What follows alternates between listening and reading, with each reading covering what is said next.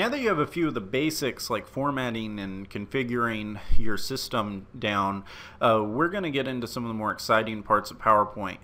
First, we're going to look at how to actually work with some good looking templates as opposed to building everything from scratch. I think you'll find that for most instances you'll be able to pick out a template that fits either your brand, or if you're doing this for school, the different type of assignment you may be trying to create. So usually when I create a PowerPoint presentation, I'm using a template. So one of the things we're going to start off with is just opening up the window like normal, and then right here you have a full list of templates to pick from. If you're using an older version of PowerPoint, it's going to look different than this, but just click on the templates button and you'll be able to pick from a list, and that list may also be different than here. But we're going to pick one out, pick out anyone that you want to work with, and just go from there. So you can see there's a lot of cool ones. I think I'm going to go with this quotable one.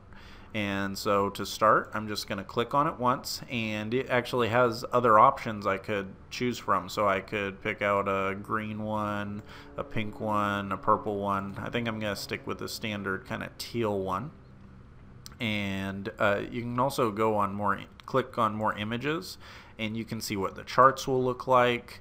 You can just see a lot of the different kind of neat ways that you can customize this. So click on create, and it will build that template for you. And now we can do things like put in our title for the presentation. So if this is school, you could put CS 197 and then put your name down here, whatever really you're needing to put in. You can also come up to insert, and you could put pictures, video, anything like that in there on the home page if you want, but we're not going to do that yet. We're going to get into adding pictures later on.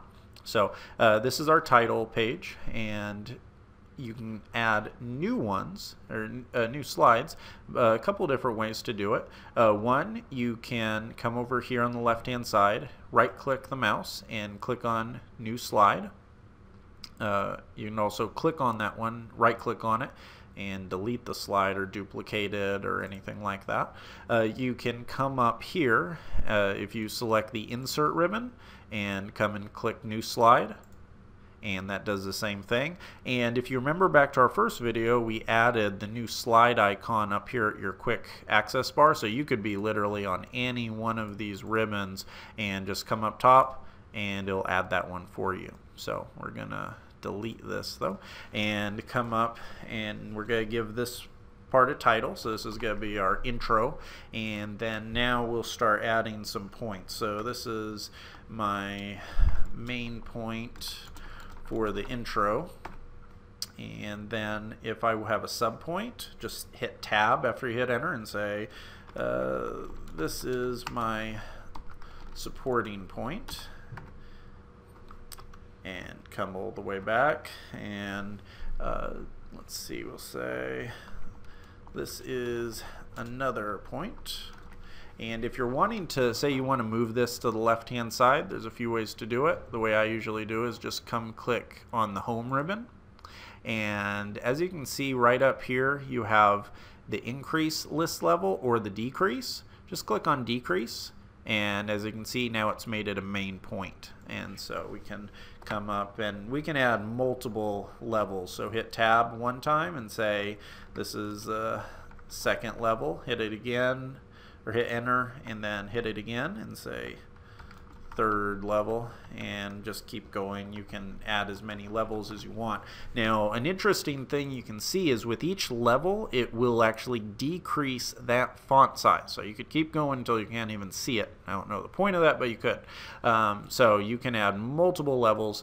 And the other thing that you may notice, especially if you took the first two lessons or if you're familiar with PowerPoint, notice how the font is different. If you highlight this text and come up here, you can see that by default this template uses Century Gothic.